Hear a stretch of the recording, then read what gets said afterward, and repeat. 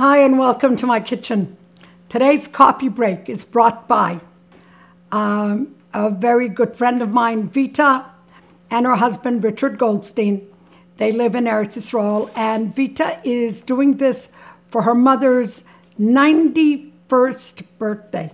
Her mother's name is Elka or Elsie Fetterman, and she's a very active, very wonderful person.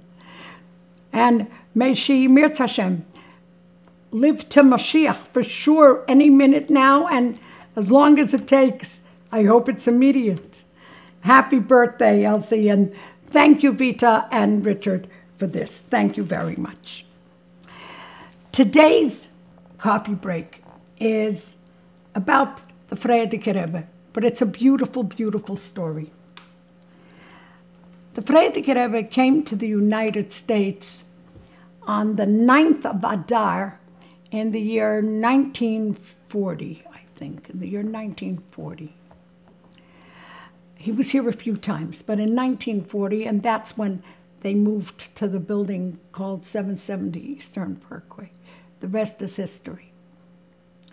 A story is told that when he came to the United States, I think it was when he was here, maybe it was still when he was in Otvotsk, I'm not sure. He was dictating a letter to his secretary.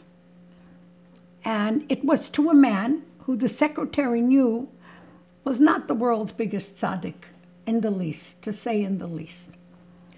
And the Rebbe is dictating, and he says, Lichveid Mr. So-and-so, Ish Yerei Elikim, a man that has Yirah Shamayim, that is from holy person. And the secretary said, Rebbe, he's not Ish Yerei Elikim. That's not who he is. And the Rebbe said something incredible. Open up your hearts.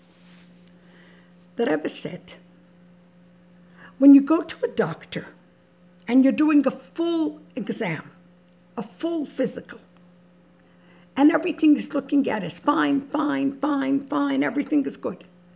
And then all of a sudden he sees one dot that's not good.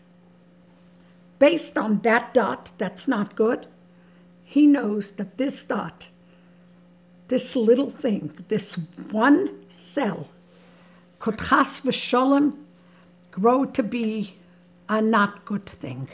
And so immediately they start the procedure of getting rid of that cell through whatever ways there are. Open your hearts. I found this fascinating. Chaisima, thank you. So the Rebbe said, if for one negative cell, one negative teeny cell, that could show a whole difference in the whole body, that will make a difference in the whole body in the person's life, then a neshama, which is a chelik elka mimal mamash, of course he could be Yirei Elikim. Of course he could be a frum man and a holy person. He isn't yet. He will be. Give him a chance. Give him a chance. Let him grow to be what he could be. Right now he isn't yet, but he will be. Why is it that on a negative thing we right away start working so that it shouldn't grow, and we consider this a bad thing, the whole body bad, on a good thing? Let's learn to look at every Jew that way. The Frierdiker Rebbe also once said that we have two eyes. One eye to look at a zuckerke, a candy, and the other eye to look at a Eid, at something holy. Let's look at each Eid like he is the chelik elka mimal. Thank you very much. And happy birthday to Elsie Fetterman. And thank you, Vita and Richard Goldstein. Seid gesund, bewirchas Mashiach now.